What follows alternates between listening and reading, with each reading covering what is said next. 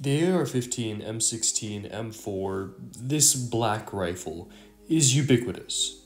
Everywhere you look, everywhere you go, you see some derivative of the Armalite rifle. The gun is so widespread that every other rifle's success is affected in large part by how it compares to the AR. This has led many great bullpup rifles to fail. There is no case more infuriating than that of the FN-2000.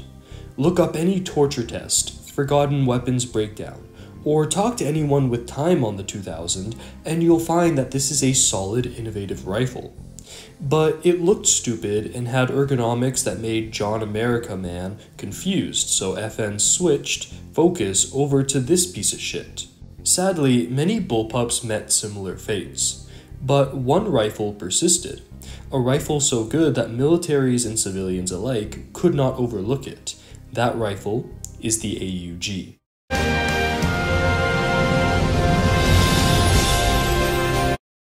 Produced in 1977 by Steyr in Austria, the AUG was a very forward-thinking rifle. A built-in optic, polymer magazines, and a piston gas system. The rifle comes with a streamlined barrel switching system. Anyone can swap a barrel without a toolset, making maintenance and optimization easier than with most weapons. The rifle averages at about 7.8 pounds depending on variant, of which there are a few. The classic A1, the rail system A3, the 9mm SMG variants, and the F90 derivatives are some of the worthy mentions. It's been adopted by the Irish, Austrian, and Australian militaries. Its pop culture prominence started in 1988's Die Hard, which older gun tubers won't let you forget. But we aren't talking about movies, let's get into the games. With that, I introduce you to the fantastic world of gay sex. The AUG has had its strongest presence in Call of Duty, never as the versatile tool that it truly is, but as a high fire rate quasi-SMG, sometimes literally an SMG. My favorite iteration is in the original Black Ops, specifically in Zombies, since it's mid in campaign and multiplayer. Here it serves as a powerful zombie shredder, with its optic typical of the A1, allowing for better range capabilities. It's balanced by how fast it burns through ammo even while pack-a-punched, allowing it to fit into the sandbox as a high-tier gun, but not a top-tier gun. Oh, it's also anachronistic for those of you that care about time-accurate guns in your games. RE Revelations is low-key one of my favorite third-person shooters. In the campaign, Jill spends a lot of time relying on a very traditional Beretta and pump action combo, here depicted as the Mossberg 500, which is my favorite shotgun.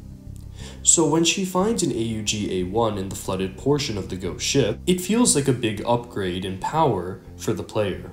It's a great stunning weapon for quicker enemies that leap out at you. It puts down weaker foes or opens up the stronger ones for melee criticals. While the rifle falls into the weird middle ground in the game's raid mode in terms of how powerful it is, it makes a standout impression in the campaign. Fuck this sandbox. Everything I hate about MGS4 is on steroids. A handful of guns worth using and a million others that are fucking useless, like this AUG A1, or should I say, SUG. Sug my fucking nuts, you scat fetish piece of shit. My favorite depiction of the AUG platform in games is the F90 in Ready or Not. Not because of how it's a cool depiction of an AUG, but because it shows one of the greatest strengths of a bullpup. You see, rifles chambered in 5.56 by 45mm are dependent on barrel length for power. The round was originally designed around the M16's 20-inch barrel. This length would allow for the round to pick up enough velocity to leave a minimal entry wound with a devastating exit wound. That's why an M16 is more lethal than a short barrel AR. That being said, the CQB operations a SWAT team is expected to carry out are much better suited to the maneuverability of an overall shorter length weapon. So how do you achieve this without compromising the velocity granted by a longer barrel? Go bullpup. A bullpup is characterized by how their key functional components go behind the trigger, meaning a longer barrel can be utilized without being as long as an overall conventional weapon. In Ready or Not, you get this, the ideal package of power and maneuverability that an AUG would be in this situation. There's a prolific YouTuber called Civilian Use Only who mainly focuses on Ready or Not content, and he acknowledges that the F90 is the meta, but he refuses to use it because ew, bullpup. Which is ironic given how this tends to go exactly like this in real life. Honestly, I'm disappointed that the AUG isn't better represented in more games, but I'm proud of how, like in real life, it refuses to die. It's the ultimate for those who know rifle, that's lucky enough to look super cool so that devs keep including it, even if it's just a throwaway weapon in some cases. The AUG is one of the best modern rifles in existence. I can't stress enough how useful it is to be able to change out the barrel that way.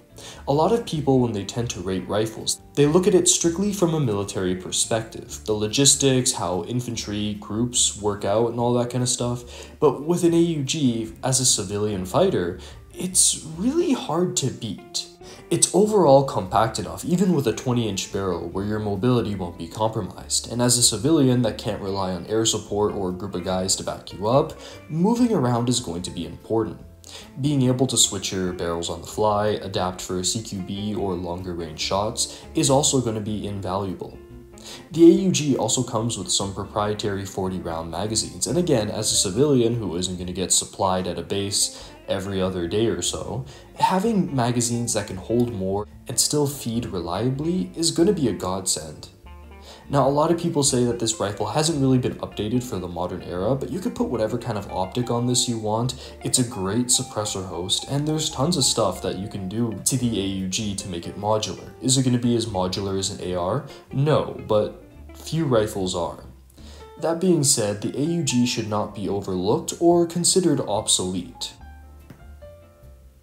I hope more developers can showcase this rifle and how versatile it is. Like, I can't stress enough, it would be super cool to have a game where your actual damage of your weapon is dependent on barrel length, so you have to switch out barrels between, you know, a 20-inch barrel or a shorter, like, 13-inch barrel, depending on if you're going inside or outside, and you as the player have to be conscious of how this barrel length is going to affect the overall weapon. It's also very unique looking, and there's enough variants of this rifle that developers can really do whatever they want with it in regards to balancing. So yeah, the AUG is great, both in real life and in games, and in both real life and games, there's so much untapped potential with this rifle. But anyways, what do you guys think of the AUG? Have you had any time on it? What's your favorite depiction of it in a game? Let me know down in the comments below. Anyways, this has been Pliskin Boy, over and out. This is Solid Snake. Hey, subscribe to Pliskin Boy. God damn it. You heard him.